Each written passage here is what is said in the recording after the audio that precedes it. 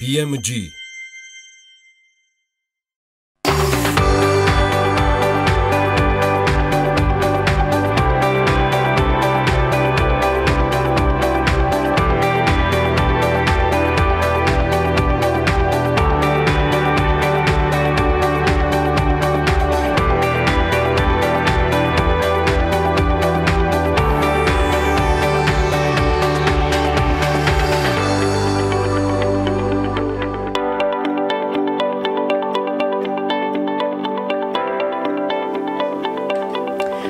მოგესალმებით ქალების ნარატივს ძალიან საინტერესო ამბით ვიწყებთ. მე ვიტყოდი მისაბაძითაც კი.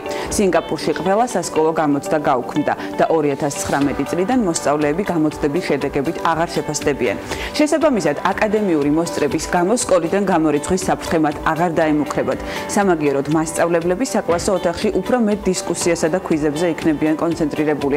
ასევე მოიმატებს შინ შესასრულებელი სამუშაოს რაოდენობა. სინგაპურის განათლების მინისტრის განცხადებით, ეს გადაწყვეტილება ძალიან მნიშვნელოვანია, განსაკუთრებით ისეთი მოსწავლეებისთვის, ვისაც გამოცდაზე კონცენტრირება უჭირს და ნერვიულობისა და ემოციების გამო თავის შესაძლებლობებს რეალურად ვერ ამჟღავნებს. მოსწავლეები უფრო მშვიდ და სტაბილურ გარემოში ისწავლიან, რაც ხელს მათ ინტერესსა და განვითარებას შეუწყობს. სწავლა შეჯიბრი არ არის, ამბობს სინგაპურის განათლების მინისტრი და მიიჩნევს, რომ ყველა მოსწავლე მხოლოდ თავის ინდივიდუალურ განვითარებაზე უნდა იყოს კონცენტრირებული. თბილისის სახელმწიფო უნივერსიტეტის ბიბლიოთეკის 0 სართულზე განთავსებულ საცავებში ობის პრობლემა 2000-იანი წლებიდან დგას და წიგნის ზოგიერთ ტომეულზე მისი სისქე 3 სანტიმეტრს აღწევს. განსაკუთრებულ ყურადღებას მე-12 საცავი საჭიროებს, რომელშიც ბიბლიოთეკის უნიკალური კოლექციის 100,000-მდე წიგნი ინახება. აქ გვხვდება ქართული, რუსული, ინგლისური, გერმანული, ფრანგული, ებრაული და სპარსული წიგნები, რომელთა იდენტიფიცირება უფრო და უფრო რთული ხდება. წიგნების დაახლოებით 30% მე-20 საუკუნისაა, დანარჩენი კი მე-16 და მე-19 საუკუნის ბერძნული წიგნებია, რომელთა უმეტესობა პირველ გამოცემებს წარმოადგენს. სასწრაფო რეაგირება თბილისის სახელმწიფო უნივერსიტეტის ბიბლიოთეკაში გავრცელებული ობის აღმოსაფხვრელად. ასე ჰქვია პროექტს, რომელსაც თესეუს ბიბლიოთეკა პრინც კლაუსის ფონდის მხარდაჭერით ახორციელებს. პროექტის ფარგლებში დაგეგმილია საცავების ზოგადი მდგომარეობის შესწავლა, ობით დაზიანებული წიგნების გაწმენდის ინსტრუქციის შემუშავება და ტენიანობის შემცირების ინსტრუქციის განსაზღვრა. ანუკა ჯოხაძე შემოგვიერთდება ახალი ამბებით. დილომშვიდობისა ნინია. ახალგაზრდა ქართველი არტისტი ნევა ბერლინის ლეგენდარულ კლუბში ბერგენში ცოცხლად პირველად დაუკრავს. ანა კუბლაშვილი თბილისელი არტისტია, რომელსაც კლასიკური მუსიკალური განათლება აქვს მიღებული. ზედმეტსახელის ქვეშ თავის შემოქმედებას რეგულარულად წარადგენს ხოლმე თბილისის ღამის კლუბებში, როგორებიცაა ბასიანი ხიდი და მტკვარზე. ნევა პირველი ქალი არტისტია, რომელიც ინოვაციური პოპკულტურისა და ელექტრონული მუსიკის დაჯილდოების ცერემონიალზე წლის ელექტრონავტის ჯილდოს მფლობელი გახდა. ვაშინგტონში ქართული ღვინის პირველი ფორუმი იმართება. ამის შესახებ ინფორმაციას ღვინის ეროვნული სააგენტო ავრცელებს. საფერავის ფესტივალს, რომელსაც ამერიკის შეერთებულ შტატებში საქართველოს საელჩო მასპინძლობდა, 400-მდე სტუმარი დაესწრო. ღვინის პროფესიონალები, სამეცნიერო წრეებიდან, ასევე ღვინის იმპორტიორები და სხვადასხვა რესტორნებისა და მაღაზიების ქსელების წარმომადგენლები. საფერავის ფესტივალზე წარმოდგენილი იყო ქართული ღვინის კომპანიების წარმოებული 25 საფერავის ღვინო. ამასობაში კი საქართველოში პროფესიული განათლების ეროვნული კონკურსის 4 გამარჯვებულის ვინაობა გაირკვა. საუკეთესო სტუდენტად თამარ გოგრიჭიანი დასახელდა. წლის პროფესიული განათლების მასწავლებლის სტატუსი ია მოსაშვილმა მოიპოვა. რაც შეეხება 2018 წლის პროფესიულ საგანმანათლებლო დაწესებულებას, ამ ნომინაციაში საზოგადოებრივმა კოლეჯმა მერმისმა გაიმარჯვა. წლის საუკეთესო ბიზნეს პარტნიორად საქართველოს რკინიგზა დასახელდა. 1000 წლეულის გამოწვევის ფონდის საქართველოს დირექტორის მაგდა მაღრაძის თქმით, კვირეულის ფარგლებში მოეწყო არაერთი ფორუმი თუ ღია კარის დღე, რომლის მიზანი პროფესიული განათლების პოპულარიზაციაა. ამერიკის შეერთებულ შტატებში შუალედური არჩევნების შედეგად წარმომადგენელთა პალატაში სულ მცირე 98 ქალი იქნება. ახალ პალატაში ქალების ეს რაოდენობა დეპუტატების საერთო რაოდენობის სულ რაღაც 22.5% იქნება. პარლამენტშორისი კავშირის მონაცემების თანახმად, რომელიც მსოფლიოს ბევრი ქვეყნის პარლამენტს აერთიანებს, შუალედურ არჩევნებამდე ამერიკის შეერთებული შტატები 193 ქვეყნიდან 104 ადგილს იკავებდა. პარლამენტის ქვედა პალატაში ქალების რაოდენობის მიხედვით შუალედური არჩევნების შემდეგ კი ამერიკა ჩამონათვალში დაწინაურდა და ამჯერად 70-მე ადგილი დაიკავა, თუმცა ის ამ მაჩვენებლით ზიმბაბვესა და ერაყს როსაც კი ჩამორჩება. პარლამენტარებს შორის ყველაზე მეტი ქალი დეპუტატი რუანდას ყავს. აქ დეპუტატების 60%-ზე მეტი ქალია. აქვე უნდა ითქვას, რომ მსხვილი ქვეყნებიდან მხოლოდ მექსიკა ფიგურირებს ჩამონათვლის პირველ ხუთეულში, სადაც ქალები დეპუტატების საერთო რაოდენობის 48.2% შეადგენენ. კომპანია Facebook-ი საცალო გაყიდვების სექტორის ბიზნესში შედის. Facebook-ის ტანსაცმელი და აქსესუარები მეისის მაღაზიაში გაიყიდება. Facebook-ი არსებულ პროდუქტს 9 საოდესო ობიექტზე განათავსებს. MBC-ის ინფორმაციით სოციალური ქსელი გაყიდვების რაოდენობის გასაზრდელად საკუთარ ინტერნეტ რესურსებს, Facebook-სა და Instagram-საც გამოიყენებს. მადლობა ანუკა. გასულ კვირას ბავშვთა ქალაქ მზიურში პროექტ განახლებული მზიურის პრეზენტაცია გაიმართა. პარკის რეაბილიტაციის პროექტი, რომელსაც მუნიციპალური განვითარების ფონდი განახორციელებს, 2019 წლიდან დაიწყება და შედეგად დედაქალაქს კიდევ ერთი სრულიად კეთილმოწყობილი მრავალფუნქციური რეკრეაციული ზონა შეემატება. თუ რა დაგხვდება მზიურში, ნინი ლონგურაშვილის სიუჟეტში ვნახავთ. Hey Jude, don't make it bad. ყველაფერი ასე, ერთ შენობაზე ყურებით, ბითლების მოსმენით, ფიქრით და მონდომებით დაიწყო. ანა გოგუაძე მივიწყებული ნაგებობის განსაკუთრებული არქიტექტურა წლების წინ აღმოაჩინა და მისთვის ახალი სიცოცხლის მისაცემად იდეებიც დაისახა. 90-იანი წლების შემდეგ ეს ნაგებობა არის აბსოლუტურად უფუნქციო. იმ დროსაც კი, როდესაც 13 ივნისამდე აქ მეტნაკლებად იყო მოწესრიგებული ინფრასტრუქტურა, ეს ობიექტი მაინც არ იყო რემონტაჟი არ გაკეთდა ამ ყველაფრის და ესე იდგა, ასე ვთქვათ, სამწუხაროდ. მაშინ როცა ახალი მზიურის პროექტი ჩაიფიქრა, სჯეროდა, რომ რაღაც მნიშვნელოვანს უყრიდა საფუძველს. და ახლაც ასეა, წლების წინ ამ შენობას თბილისის ერთი უბანი მეორესთან საბაგირო გზით უნდა დაეკავშირებინა. ფუნქცია აღდგენას ექვემდებარება, მაგრამ ამჯერად ხელოვნება და ადამიანები უნდა დაუკავშირდნენ ერთმანეთს. იდეა როგორც ასეთი არსებობს 7 წელია უკვე. მე პირადად ამ იდეის შესახებ დაახლოებით 4 წელია ვიცი. მანამ სანამ დავიწყებთ ახალი მზიურის პროექტზე მუშაობას, რომელიც გულისხმობდა და მისი მთავარი მიზანი იყო ის, რომ მზიური ფუნქცია დაგვეტვირთვა. მნიშვნელოვანი ნაწილი დღესაც არის უფუნქციო და მიტოვებული. ამიტომ ვფიქრობ, რომ ამ პროექტის განხორციელების შემთხვევაში უკვე მთლიანად მოვიცავთ პარკის სულ ტერიტორიას და ამ ნაწილს გამოაცოცხლეს მნიშვნელოვნად. ახალი მზიურის ავტორებს პარკის აქტიური ცხოვრება ყოველდღიურად აჯერებს, რომ მონდომებულ გუნდს, რომელსაც ბევრი გულშემატკივარი და მეგობარი ჰყავს, შეუძლია განახორციელოს ქალაქისთვის მნიშვნელოვანი და სასარგებლო პროექტი. მათი მიზანი კვლავ უცვლელია, პროცესში მრავალი ადამიანის ჩართვა და მუდმივი განვითარება. ამიტომაც ავტორებს მიაჩნიათ, რომ პროექტის განხორციელების შემთხვევაში სივრცე დამატებით ფუნქციურ დატვირთვას მიენიჭებს მზიურის პარკს. ეს შენობა იყოფა ორ ნაწილად, ქვედა ნაწილი და ზედა ნაწილი.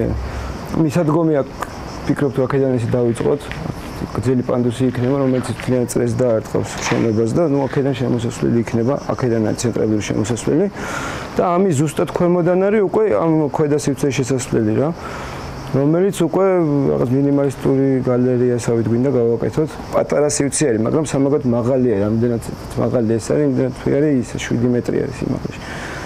და შესაძლებლობას იძლევა, რომ უფრო რაღაც სივრცობრივი ნამუშევრები გამოიფინოს, უფრო დიდი რაღაცეები, ვიდრე თქვათ არ იყოს აქცენტი რაღაც მაინდა-მაინც კედელზე ან რაღაცაზე რა ესეცე რა. და მედიათეკას რაც შეეხება, გვინდა რომ უშუალოდ ხელოვნებაზე და კულტუროლოგიაზე იყოს გაკეთებული აქცენტი და არა ზოგადად რაღაც ფართო პროფილი ან ვიწრო პროფილი გვინდა იყოს. პროექტი მზად არის, მონდომებული გუნდიც ადგილზეა და მთავარია იდეა საბოლოო სახემდე მივიდეს. ახალი მზიური ელოდება მოქალაქეებს, კერძო სექტორს და მთავრობის შემართებას და დახმარებას ელის. ქალაქის ერთ-ერთი მთავარი რეკრეაციული ზონა განვითარებას საჭიროებს. ამის საუკეთესო მაგალითი კი მზიურის იდეის ავტორი ნოდარ დუმბაძეა, რომელსაც წელს 90 წელი შეუსრულდებოდა.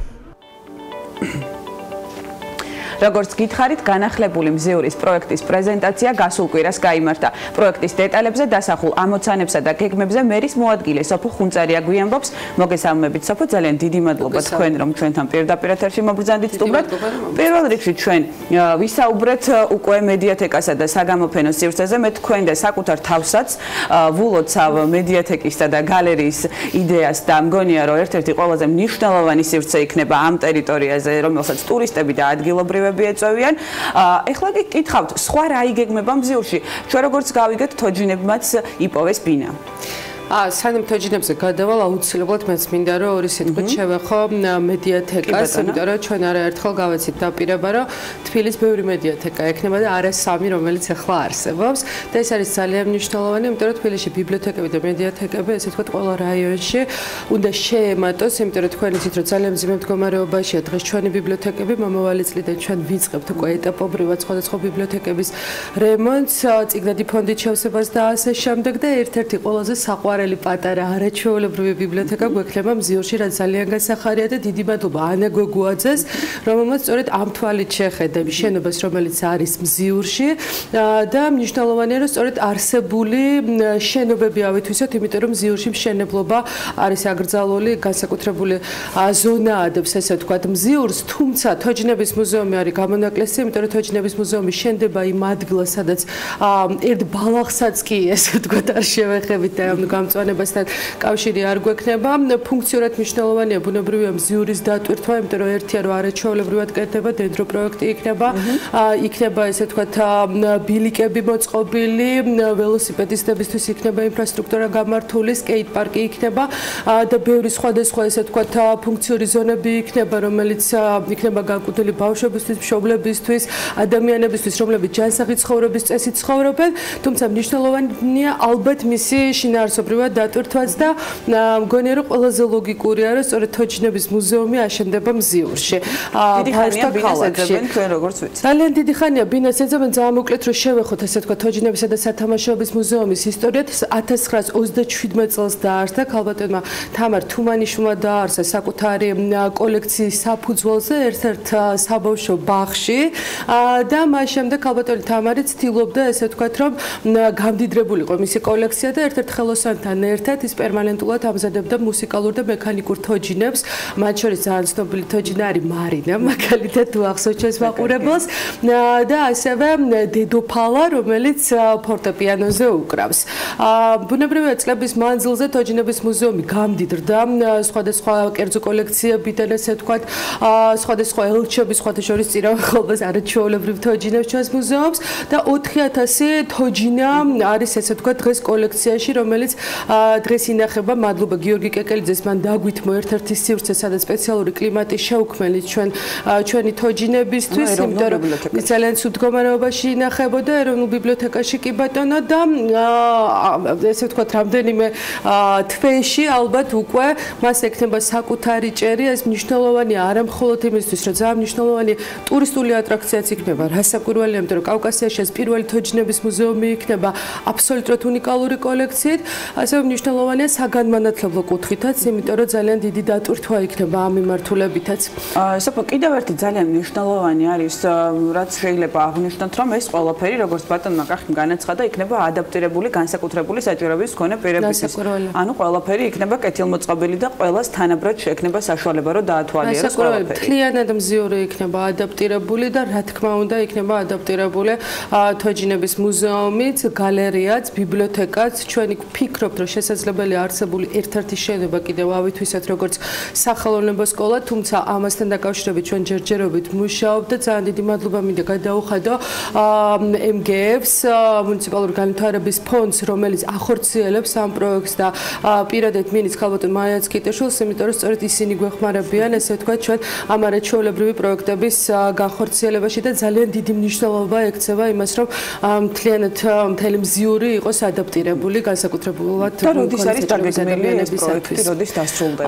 უკვე ეტაპობრივად იწყება, სულ ცოტა ხანში გამოცხადდება კონკურსი თოჯინების მუზეუმთან დაკავშირებით, იმიტომ რომ ალბათ მნიშვნელოვანი იქნება ვიზუალის თუ როგორი ვიზუალი ესე ვთქვათ ექნება ჩვენს თოჯინების მუზეუმის გაერთიანება ძალიან ესე ვთქვათ გახარებულია იმით, რომ ახალი მუზეუმი შეემატება და აქვე მინდა აღვნიშნო მუზეუმებზე ორ სიტყვას ვიტყვი მაინც, იმიტომ რომ ილია ჭავჭავაძის მუზეუმის ესე ვთქვათ მიმდინარე არა მარტო რემონტი, ესე ვთქვათ რესტავრირება სულ ახლახანს დასრულდა, უკვე იანვრის თვიდან დაიწყება მისი აღჭურვა, ავეჯით გაწყობა, რესტავრაცია ჩაუტარდა ძალიან ბევრ ესე ვთქვათ ნივთს, რომელიც განთავსებული იყო მუზეუმში, ასევე წერეთლების მუზეუმი მთავრდება, გალაქტიოზი გამოცხადდა სულ ცოტა ხნის წინ კონკურსი, ძალიან აქტიურ ფაზაში არიან ესე ვთქვათ გადასულები და მიხარია რომ მუნიციპალური მუზეუმები ესე ვთქვათ გარდა იმისა, იქნება სამუშაო ადგილები ტურისტებისთვისაც იქნება ძალიან მნიშვნელოვანი.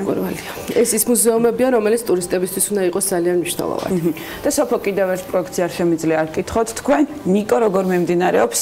მე რასაც ვუყურებ და არა მარტო მე, ვხედავ ძალიან ბევრ კარგად შესრულებულ, პროფესიონალურად შესრულებულ ნახატს თბილისის ქუჩებში რა არის ამ პროექტის ფარგლებში კიდე დააგეგმილი და თქვენ თვითონ რა გეგმა გაქვთ ამასთან დაკავშირებით? ჩვენთვის ძალიან მნიშვნელოვანია, რომ თბილისი გაფერადდეს. პირადად მოგეხსენებათ, რომ ქალაქ თბილისის მერის ინიციატივა იყო, ესე ვთქვათ, რომ მაქსიმალურად ბევრი ნაცრისფერი კედელი, რომელიც სამწუხაროდ თბილისს მრავლად აქვს, ესე ვთქვათ, რომ გავაფერადოთ და ჩვენ ყავს არაჩვეულებრივი ძალიან საინტერესო არტისტები, რომლებიც იღებენ მონაწილეობას ნიკოში და არა მარტო ნიკოში, სულ ცოტა ხნის ჩატარდა კიდევ ერთი გრაფიტი ფესტივალი, რომლის ფარგლებშიც მოიხადა ბარათაშვილის გადასასვლელი. ნიკოს ფარგლებში ამ ეტაპზე 7 კედელი არის დახატული თბილისის სხვადასხვა ქუჩებზე. ასე მიმდინარეობს პროექტი და დაახლოებით 12-მდე კედელი დაიხატება ზამთრის პერიოდში და 15-მდე გადასასვლელი. შემდეგ ვფიქრობთ, რომ კიდევ უფრო უნდა გაფარდოვდეს, ესე ვთქვათ, ეს ინიციატივა და არეალი. ჩვენ ახლა ვსაუბრობთ უკვე ბერლინის, ესე ვთქვათ, ფესტივალი არის მურალი, რომლის წარმომადგენლებთანაც ჩვენ გვაქვს ძალიან აქტიური კონტაქტი და მათ აქვთ სურვილი, ესე ვთქვათ, რომ ქართულ არტისტებთან ერთად შემდეგ წელს სექტემბრის ბოლოს, როცა მურალი მთავრდება, ჩამოვიდნენ და ჩვენს არტისტებთან ერთად გააგრძელოთ თბილისის მოხატვა. ძალიან კარგია, გილოცავთ, ნამდვილად მოსალოდისი ამბავია. ვინ არჩევს ამ ფოტოებს, ამ ნახატებს, ამ შესასრულებელ სამუშაოებს, რომელიც შემდეგ კედლებზე უნდა გავწოდოს? ისინი აბსოლუტურად თავისუფალი არიან თავიანთ არჩევანში, ჩვენ ვერ ჩავერავით, ბუნებრივია. ესე ვთქვათ, შემოქმედებით პროცესში არქიტექტურულ სამსახურთან ესეთი გადიან გარკვეულ პროცედურებს, ესე ვთქვათ, იმიტომ რომ არ უნდა იყოს ზეგლი, ბუნებრივია, სადაც იხატება, ანუ კედელი, რომელიც არჩეული არის მოსახატად, დანარჩენი, ესე ვთქვათ, მათ აქვთ აბსოლუტური თავისუფლება. გილოცავთ თქვენ წარმატებას უსურვებთ ყველა პროექტს, ჩვენ აუცილებლად დავინტერესდებით განხორციელების პერიოდშიც, დასრულების პერიოდშიც, გისურვებთ წარმატებას, ჩვენ კი შევხვდებით მომდევნო კვირაში.